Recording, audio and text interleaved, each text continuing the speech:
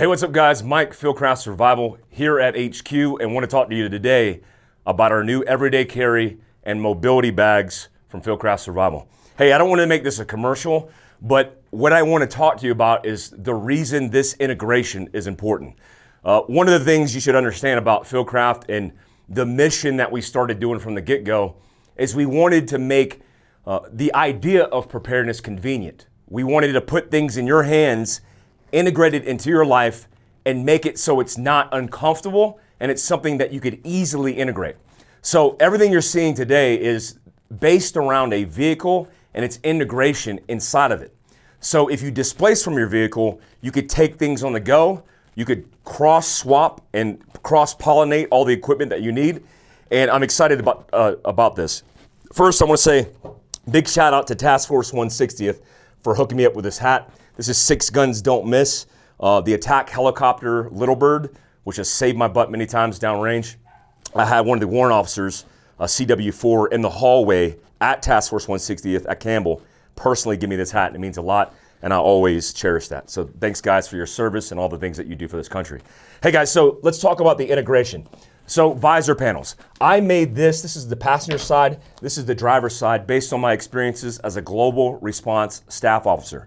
When I was in the CIA and random countries all over the world, it was just us and a Land Cruiser slow rolling all over the place. So we had to come up with creative ways to have access to gear that wasn't so military-ish, right? So when you have equipment and it's first aid, for example, you need ready access, meaning you need to like reach out your arm and be able to grab something that's going to save your life. Because a vehicle accident, especially a rollover, is going to be catastrophic. So if you have your first aid equipment in your trunk and an aid bag, well, that's not going to do you any good when you're hanging from your seatbelt upside down in a ditch. So we made this based on a visor panel, made the pouches a little bit more low vis, where you can grab it, the big red T-handle, grab this, rip it down, and then you have access to all the gear that you need on the go. We also did it so where you could grab the entire thing off the visor and then move to the casualty or cross-pollinate it against other gear. For example, this gear right here, this is the mobility bag. This is a panel pack. So I could run the integration of this, don't do it like that, it's sloppy, where it's on the back of my seat. And if I have to bug out, I simply remove it top and bottom, and now it's a low-vis backpack. It's a bug-out bag. But for the ability to cross-pollinate it into this is why we did it. So let me show you the first bag that we made that I'm excited to tell you about. So this is the Everyday Carry 0101. I made this because there was no bag on the market that was convenient to carry in my vehicle, but also during everyday carry that would carry the gear that I like to carry. What I mean is, like if you're carrying a truck gun, I carry a 300 Blackout BCM, which is this big. No bags would fit this gun and allow me to carry this where I needed to go. So this bag is the bag that I recommend you carry at your passenger's feet, meaning it's ready accessible. You reach down, you grab it, and you could bug out. So I made this, it's like a travel bag, but I also integrated the same panels. So now you can integrate off the visor, off the panel, off the back of the seat, and put it inside of your bag where there's no excuse. You could take your first aid and survival equipment on the go. I also integrated a quick attach and detach sling that allows you to sling bag it. Also, check this out. I mean, little details and features like that, that's expensive to make and manufacture. But now I could sling this bag out on my back, on the front, and I even did the attachment points where you could attach it on the bottom or the top and carry this bag everyday carry. One of the other things that I did was I made it so we could integrate this into a range bag. I've been using this as an everyday carry bag, a travel bag, fits underneath the seat in front of you on an airplane, but I'm going to make the insert for you to use this as a range bag as well, because it makes the perfect range bag where you have first aid on site as well as your survival. So I think this bag is the perfect everyday bag. So Moving on, let's talk about the 40.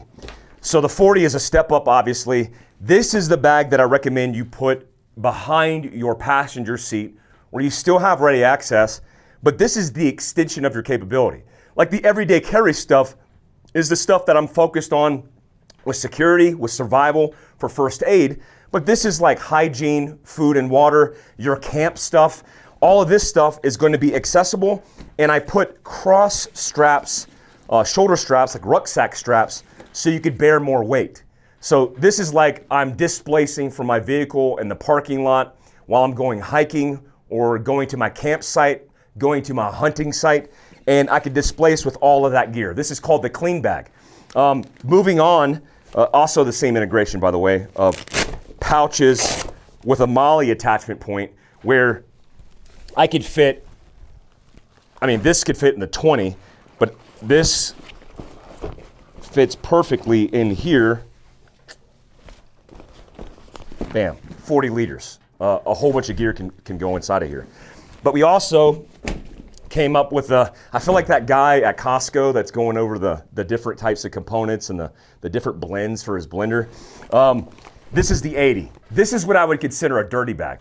So a lot of people carry recovery equipment, tow straps, shackles, hoses, the list goes on when they're overlanding and off-roading. I recommend one that you always do that. But when we look at this bag, I had it to where I made the reverse side slick so you could just simply turn it inside out and easily clean it. A lot of the bags that I used before were made of cordura or nylon. Well, there's nothing wrong with that. They're pretty strong bags. But in using PVC, which is water resistant, the only reason it's not waterproof, by the way, is because of the zipper components. But generally speaking, it's almost waterproof.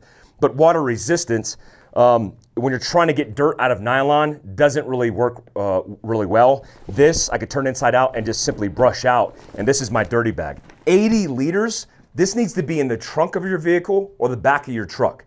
This is where all your dirty gear goes. And I did the same exact thing where I put cross straps, rucksack straps that could easily quick detach and quick attach to the hooks that are right here, which is really easy to do. I mean, these rotate, like the small details is what we paid attention to. The ability for that to happen makes it a lot easier for you to carry this. And now I could just ruck this out and bear more weight on it if I had to. So let's say you're moving to a recovery situation, I could take this bag to go instead of pulling out a recovery strap and then a shackle, and then I have all this stuff in my hands. It could all be in one place. Now look, it's bags, guys. It's bags, but the integration of all of this in a system is the reason I did it. I want you to be able to focus on mobility and have a structured plan in the way that you load out your gear, from everyday carry, from first aid to survival, all the way to mobility. Look, all this gear was designed for you. I hope you guys dig it, because I do. It's all the gear that I wish I had when I was in special operations, and all the gear that I advocate for and I carry myself. Fieldcraftsurvival.com, my personal Instagram's at mike.a.glover, where I focus a lot of education for free for you guys. Until next time, guys, stay alert, stay alive.